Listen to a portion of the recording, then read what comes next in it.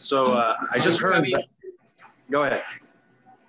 I was just going to say, your report isn't due till tomorrow, but I see you turned it in today. You've got it on my desk earlier than asked for. It's a real bonus move there, McClintock. And I appreciate the fact that you're taking this job seriously. Well, look, since the Mayan calendar has come around again and the world's going to end tomorrow, I just figured, what the hell? So you believe that the world's going to end, and that's why you were early with this report.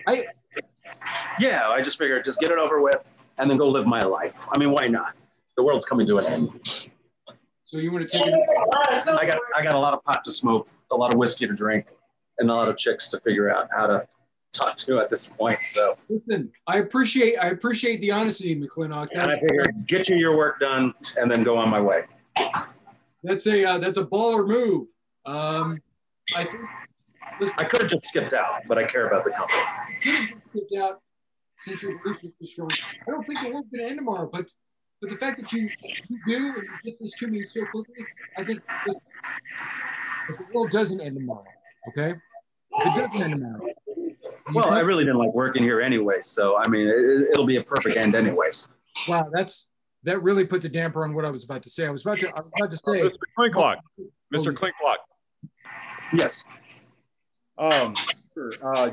Just got word back from the factory. They horrible news.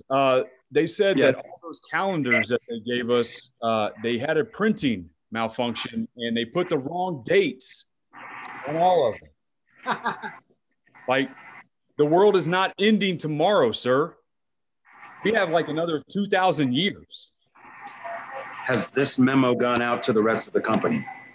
Oh, absolutely not. I wouldn't. You know me better than that. Then keep your mouth shut and let's continue with what we've been planning this whole time.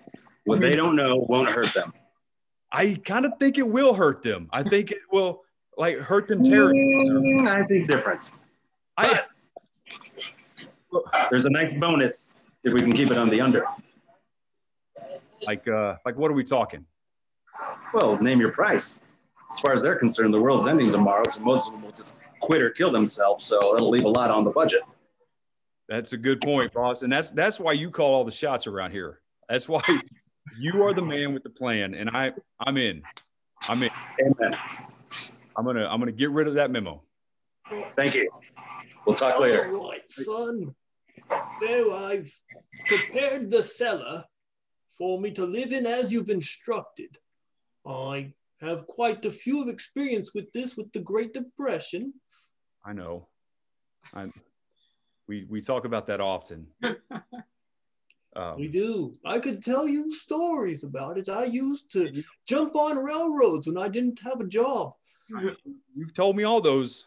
You told me all those stories. The trains weren't running. I just jumped on the railroad. Hey, Great Papaw, this is our last night, and this is what you want to talk about? Like, it is not a mistake. It's all ending tomorrow. Yes, I'm quite aware of that. You've I made it quite clear. I would never lie to you. You said, Papa, go to the cellar and never come out again for another 4 years. That was almost 4 years ago, though. That was. And I broke my promise just as I always have. Which is why I've asked you to stay in the cellar. You do less damage down there. You would be surprised at all the pipes that are down there. Steel. They're steel pipes. And a frail man like you is not going to be able to damage those. And that's why it's the best place for you. And you know what? You also can't damage me anymore. Wow. That is truly the most heartbreaking part of this. That's the only way I know how to show care. That's ass backwards, Papaw. Hey. Look at you. Get it together. You're a strong man because I am a mean man. A very immoral man. I'm a bad man. I've come to terms with that, but I'm old. I just want to die, reincarnate. It's all because of the Great Depression. It's not your fault. That's right. tell me about the train tracks again. Well, that's where I met your mother. She was on a rail car, and I saw her drive by, and I thought she was a beautiful woman. In fact, she was the only woman I ever saw on the train track, so that added to it. As you know, she's not actually that good looking of a woman. Oh. Anyways, I chased her down across the country. On the same track? And she was impressed. I ran really fast back then and married me on the spot because of my great speed. So she ran as fast as you did? Yeah, she was on the train track, and she was running inside the train car. Charleston, are you coming back to bed? Oh, It's Maurice. the last night, you know.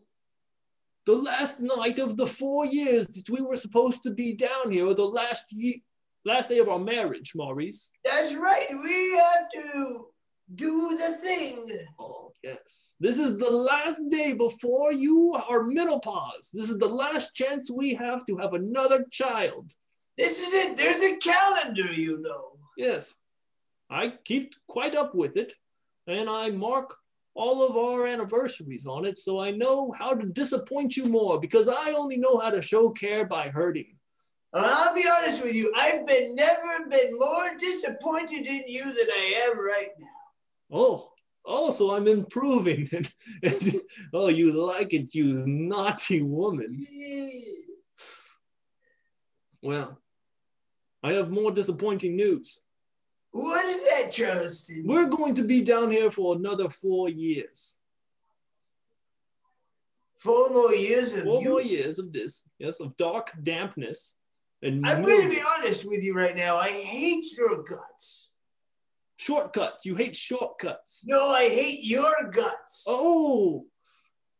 In yes. 4 more years of you, I may snap my neck and call it a day. I would be surprised if you had enough strength to snap your neck, Maurice. The massages that you give me are like a chicken crawling on my back. You know me so well. I do. And I'm here to check on you. How are you doing today? Oh, I'm not well. I've had so much news. I'm about ready to snap my own neck. Well, that's what we're here to talk about, all right? We're not going to do any of the stuff, okay? We're going to tone that down, all right? We're trying to focus on having a better mindset. This last 4 years have been a little rough, if I'm being honest. Yes, I know. It's been rough, but I have very solid information that tomorrow it's all going to be over. Now, right? Stefan, please, imbue me with your knowledge, Stefan. I have a source inside a calendar printing factory who said that they have stopped all the printing, okay? Why would they stop all the printing if not the world was ending and there would be no more need for dates? Okay? We're gonna get to wipe the slate clean after this. Wipe it clean. Wipe it clean. All of that past you have. I've been wanting a clean slate for quite some time, if I'm being honest. Me too. I mean, honestly, me too. There's a lot on the slate. All right, it's piled up. All right, it's like if I had a charcuterie board and I just kept stacking raw meats on it and never cleaned it off. All right, the slate has been piling up, and there's some good cheeses, there's some good meats there, but honestly, it's getting a little high.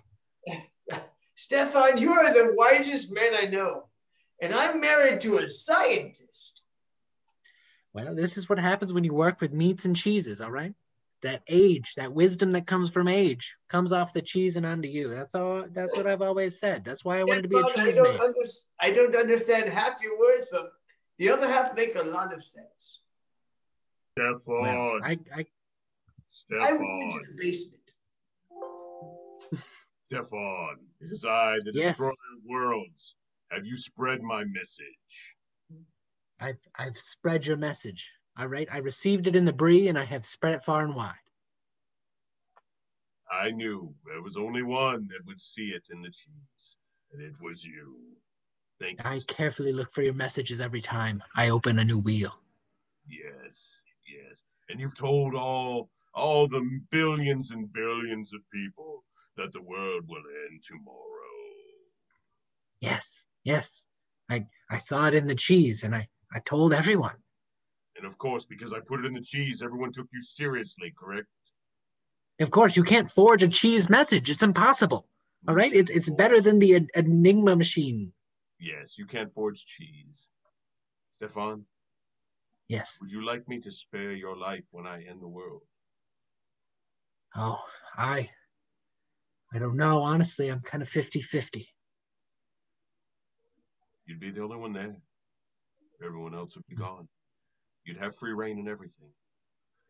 All the cheese and meat, every charcuterie board you'd ever want. Until it's spoiled. Well, that sounds tempting. I'm listening. Say the word and I'll make it so. I'll save you while I destroy everyone else. All right. I'll do it. Take me. Lights are on. I just don't see anybody.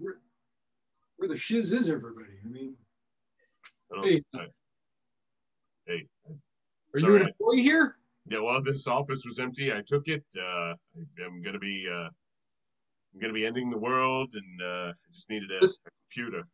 I just don't. Listen, I don't want to hear about any ending the world. But nobody has showed up for work today, except for you. So I don't care what you have to do. Just we need those numbers crunched. We need to get everything done. So do what you're paid to do, friend. Okay. Well, the number. Listen, what's your name? What's your name? What's your name? Destroyer of Worlds. Mr. Destroyer of Worlds, whatever you are. Oh God, these people who change their names. Listen, friend. Okay. We have deadlines to meet. All right. Yeah. Widgets aren't going to be made by themselves. So why don't you just take care of it? All right. Well, I understand. I have a dead. No.